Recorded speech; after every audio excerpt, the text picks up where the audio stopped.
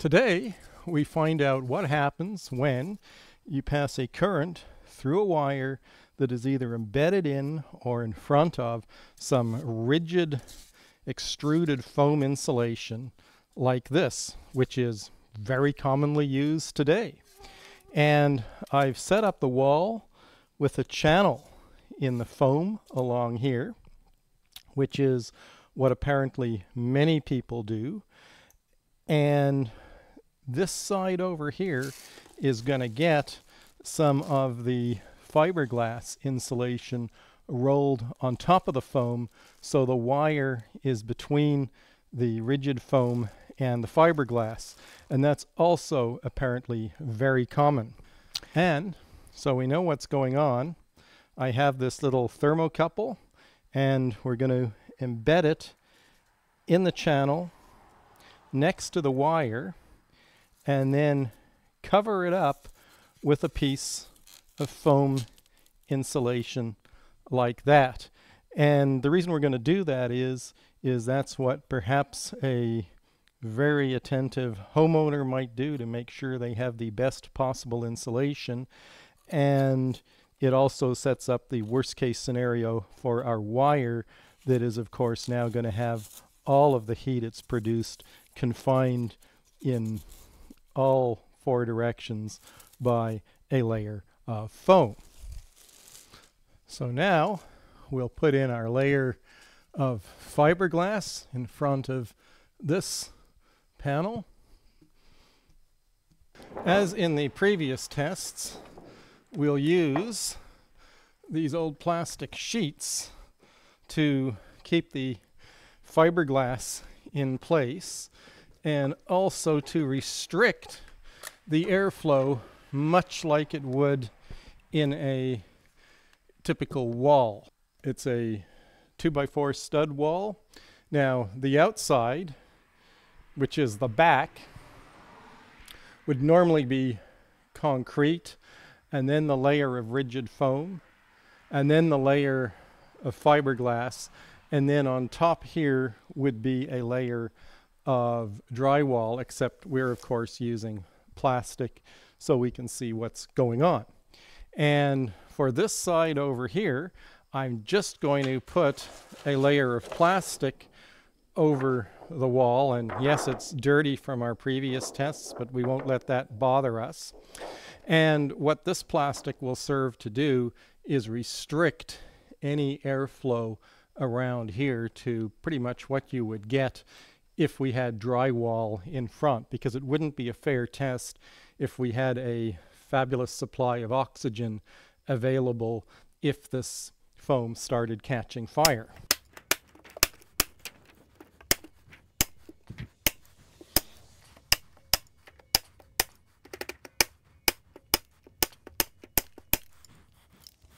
So we're all set up to begin testing by using the arc welder over there to pass some current through our wire under test. We have an ammeter set up to monitor the current we're using, a thermocouple set up to show the temperature of the wire embedded in the insulation, and a voltmeter to show the voltage drop along the wire, which will allow us to estimate the amount of power that is being dissipated in the wire in the wall. So with that having been said, let's start testing. So we're going to start off by bringing the current up to 15 amps, and we'll leave it there for 15 to 20 minutes until the temperature stabilizes.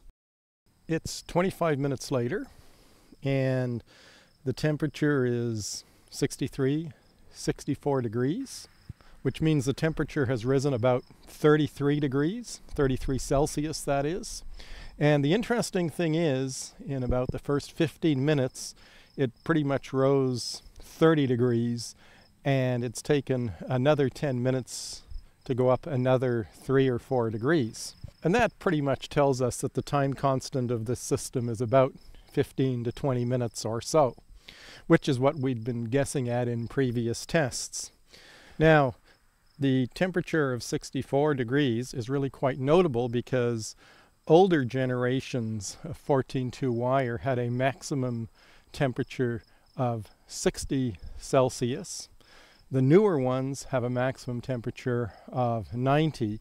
So certainly if this was an older piece of wire, this would already be a bad situation. As it is, we're doing okay, but bear in mind the outside temperature is 30 Celsius, which is about 80 Fahrenheit. So if you had this in an attic in the summer where the temperature might already be 50 Celsius, well, now you add 30 more Celsius to it from the wire's heating, and we're at 80, which is close to the 90-degree limit of that wire. So this really shows that in a worst-case scenario, we don't actually have too much headroom for things like overcurrents. And that really is because the insulation is doing its job. It's keeping as much heat as possible from moving through the insulation, so it's staying near the wire. And it's also worth pointing out that if we had twice as much insulation around the wire, we would expect twice the temperature rise. And speaking of overcurrents, what we'll do now is raise the current to 30 amps, and then we'll come back in 20 minutes and look at the temperatures. It's 25 minutes later, and look at the temperature, 156 degrees.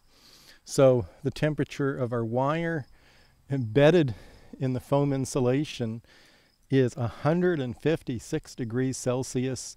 That's considerably hotter than the boiling point of water. Water is 100 degrees Celsius. We do have 1¼ volts of voltage drop, so we haven't had a short in our wire yet, which is really quite amazing.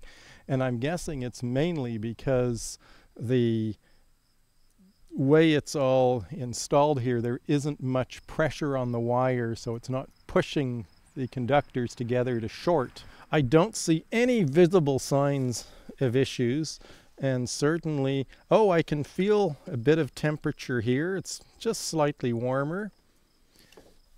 And same over here. And I think what we should do is we should look at this with the IR camera. We see temperatures ranging from 27 to about 35 Celsius.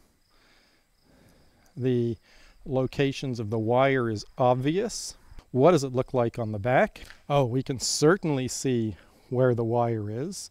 And on the right side in this image, where we have the wire embedded in the extruded foam insulation, it's clearly a little bit warmer, and that makes sense because there's less insulation between the drywall and the wire. Now, one thing's for sure, I certainly don't see any visible signs of problems anywhere along here. So I think the thing to do is we will once again up the current, and we'll up it to perhaps 40 amps this time and see what happens. So at 40 amps we're getting about 70 watts being dissipated along the length of our wire, so that probably means we're getting 25 watts being dissipated in each of our two wall sections. That's now an incredible amount of heat when there's so much insulation around the wire. I'm watching this voltage here because if it suddenly decreases, what that would mean is we've now had a short develop somewhere along here in the wire, and I'm kind of surprised it hasn't happened already at these really quite enormous temperatures. So 15 minutes later, the temperature is pretty much leveled off. Oh, and I was going to up the temperature, but I see some smoke, so I won't. Let's look at that. There's smoke coming from around here, and also some escaping through the plastic here. I think it's coming from this side. So, not surprisingly, we're clearly at the point where the plastic and or the insulation is not doing very well. The voltage here at almost 2 volts at 40 amps still shows we have a complete circuit with no shorts, which is, as I said before, quite incredible. So I think what we're going to do is, even though there is some smoke coming out, everything is pretty much stabilized, so we'll up the current to maybe 45 amps. So one interesting thing that's happening now, which is only a minute or two at 45 amps, is the temperature of the wire has dropped. The voltage and current have remained the same, so we have the same power going in. So what's really interesting, at about 2 minutes into 45 amps, the temperature has dropped maybe 5 degrees or so. And I think what may be happening is that the extruded foam insulation is getting so hot it is maybe melting away from the wire, providing some airspace for air to circulate and cool the wire, because we have the same voltage and same current, so the amount of power going in has not changed. It is also possible that with the foam beginning to melt, the thermocouple has moved away from the wire somewhat, and that's why it's showing a slightly lower temperature. And interestingly, as I'm saying that, the temperature's now gone back up to 51 or 52 degrees. Oh, but what's happened here is our voltage has dropped from about 2.25 volts to 1.88. That probably means that we have a short somewhere in here, would be my guess. And that would be perhaps where we'd expect it, because we have a lot more insulation around the wire than over here. So this part of the wire would be warmer and therefore more likely to fail first. Let's look at things with the IR camera. So outside temperatures of the wall from the front through the plastic are up to about 45 Celsius, and quite a bit warmer on the side where the fiberglass insulation is, and somewhat more distributed on the other side where there's circulating air. Not surprising. Let's look at the back. So maybe maximum about 35 degrees or so, and like before, a bit warmer on the side where the wire is embedded in the foam. So since the wire has obviously failed on the fiberglass side, I think what I'm going to do is just up the temperature a bit, or I should say the current, to 50 amps, and maybe we'll see something interesting happen. So what seems to be happening is these little places where there were holes in the insulation seem to be getting bigger, so I'm guessing hot gases are being emitted through them, and that's eating away at the foam insulation. And I can certainly see gas coming out from here, which again may or may not be visible on the camera.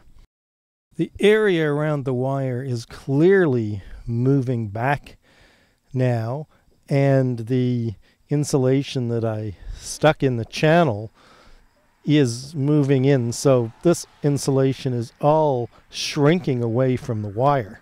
So one thing that's happening here is the airspace in this section of wall is filling up with smoke, and you can even see some of it coming out the sides here and depositing on the inside of the plastic. So to speed things up and make it more interesting, let's raise the current to 70 amps. So at this point, our wire over here is certainly smoking, as is the plastic, and lots of smoke coming up from the top. I'm moving away. The area of foam all around the wire is certainly melted away. What does the IR camera look like? Oh, look at that. We have maximum temperatures now of 75 degrees, but I'm not sure if that's the wire. Let's look at the foam area. Oh, it's getting up to 100 degrees. I think it's about to catch fire, if it isn't already burning inside. What does the back look like? The wire is very visible, and once again confirming our short is about halfway through into the fiberglass side. The temperatures are considerably higher on the back as well, so there probably is a fire going on. Vast amounts of smoke being given off. This would be quite lethal inside a house, and once again you'd hope the smoke detector goes off. Certainly a huge gap formed around the wire. The insulation is all melted away. It's extremely hot to touch, by the way. Now we're getting a lot of smoke here and much less there, so I'm wondering if the short has occurred here now. I think we'll just up the current to maybe 80 amps.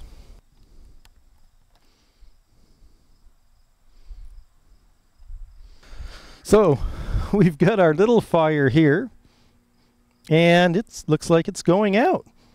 No more current traveling through our wall. So what an unspectacular result. So I think what I'm going to do is turn off the current.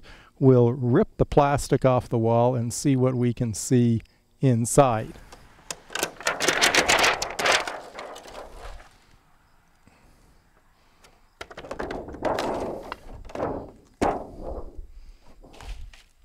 So look what's happened.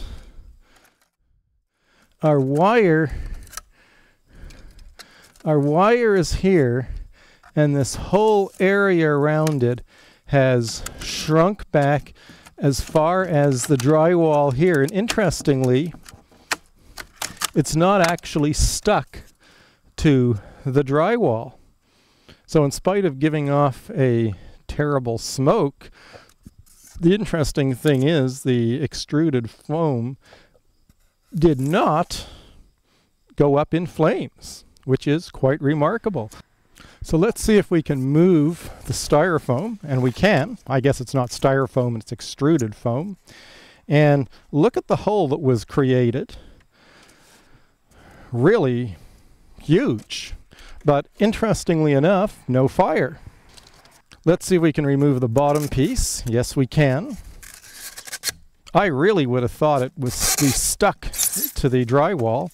Same sort of thing, but not nearly as much. So what you can see happening is the heat and hot gases from the wire clearly melted the foam above it quite a bit more than the foam below it. Now let's see what's under the fiberglass. Oh, look at that. So this really shows us what happened. So it's quite clear that way more heat was developed over here than over here. And what that does is confirm our suspicion that the short occurred somewhere around here. And if we look at the fiberglass, which I won't touch because you really don't need to touch that stuff, it's really quite horrible. What we can see is the fiberglass itself was only minimally affected, and because of that, well, all the heat was directed back and into the foam insulation. And with this much melting, you sort of wonder whether some of it was more than just heat from the wire, but maybe more burning of the insulation from the wire itself that contributed to it. That's another experiment. And before we wrap up the video, perhaps we should think about what conclusions we can draw from today's result. Perhaps the biggest result is how well this insulation survived the overheat from the wire. And while it did melt back and produce a lot of toxic smoke, it didn't catch fire. And once again, that's a good thing.